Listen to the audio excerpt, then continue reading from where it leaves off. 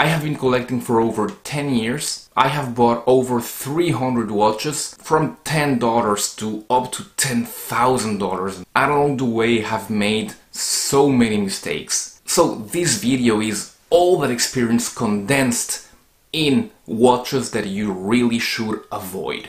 And in case you have not subscribed to the channel, don't forget to do so by clicking the button below.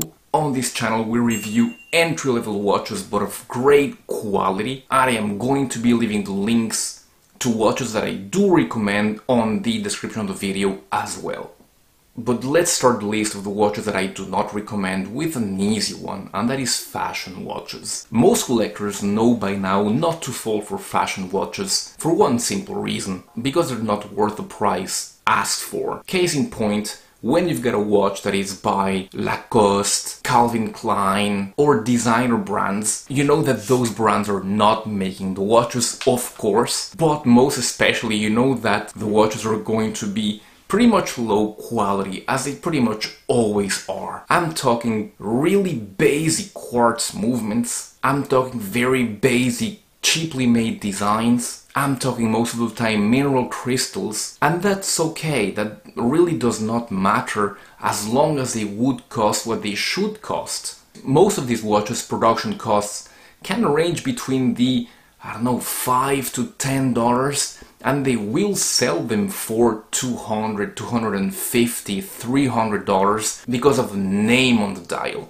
So don't fall for these, they're absolutely not worth the asking price. A second type of fashion watch is one that is more insidious. The type that cuts out the middleman, such as Vincero, Filippo Loretti. They are watch brands, but once again they are, most of the time they're made of off-the-shelf designs that get stamped with their brands, and they're going to market the hell out of them to young people through social media and make them look like the cool product. On sites like Alibaba and those Chinese vendors, the exact same watches can cost up to 50 times less than what these brands sell them to you for. So the margins are just insane. Luckily, these watches have been losing terrain and not appealing as much as they used to young people, but they're still out there. If you want a watch much better made than a Filippo Loretti or a Vincero or whatever, you've got Timex. Timex is a historic brand, an American brand. You've got Casio, one of the most beloved brands out of Japan. You've got Orient, you've got Citizen, you've got even Seiko at some point, are historic brands that are much better value than these wannabe watch brands. These second types of watches that I recommend you not to buy unless you're really knowledgeable are vintage watches. I am guilty of these, I have been guilty of these so much because I love vintage watches.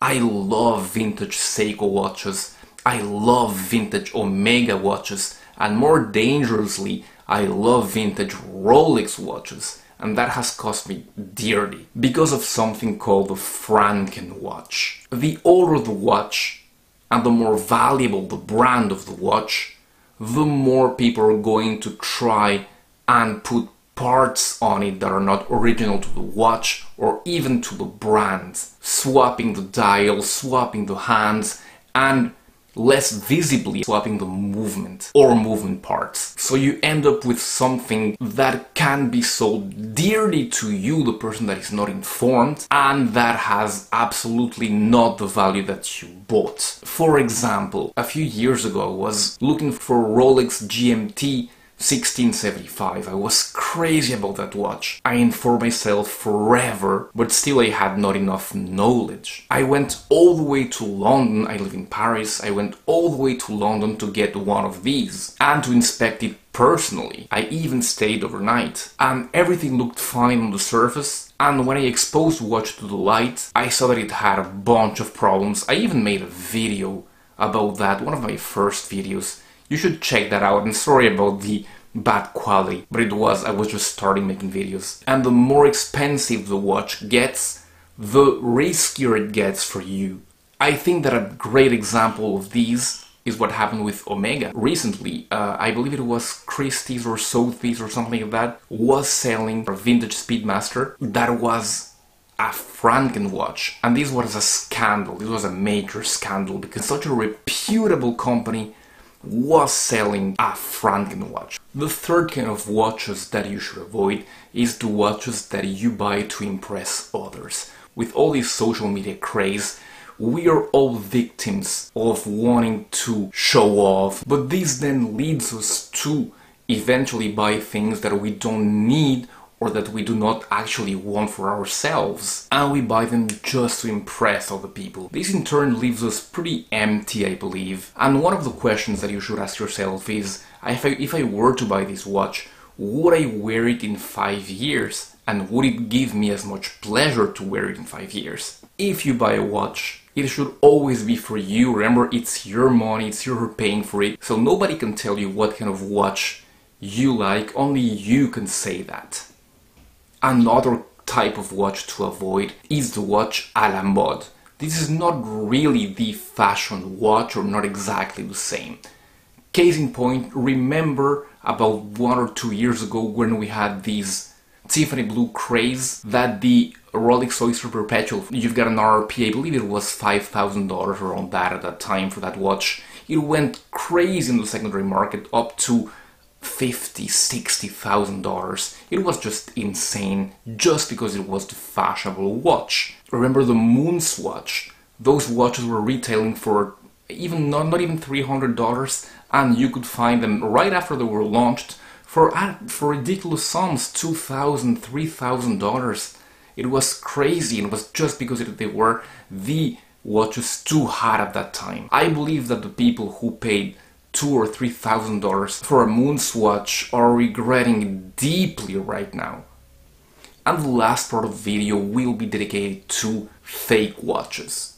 It is one thing to buy a Homage, and we do talk in this channel a lot about Homages, and to buy a fake watch. A Homage is made by real companies who pay taxes and that are not usually from the crime scene, from the international organized crime scene. A fake watch will be made by unscrupulous companies. In most countries they are illegal to own, and you can get fined only for owning them, which is the case in France, for example, but in the USA as well. These watches are usually bad quality, and even though you've got what are supposed to be super clones that you couldn't even say if they're fake, well, you can always tell, and even people around could not tell. You're only fooling yourself because you can always tell. If you want something that resembles a Submariner, buy a Homage. There are thousands up there. I have covered many Submariner Homages in here. The ones that are covered are mostly great quality. Buy one of those, or even better, buy a watch from a reputable brand with their own design who will make you as proud to own. Buy even a diesel, Big Daddy, I don't know, but do not buy a fake watch. That is the worst thing you can do. Alright guys, that has been the video. If you have made it up to here and you are not subscribed to the channel, now would be a good time to do so. We review on this channel great watches at affordable prices. I will be leaving you here with many recommendations for wonderful watches at the best prices. Thank you very much for having watched the video, and I'll be seeing you very soon. Goodbye.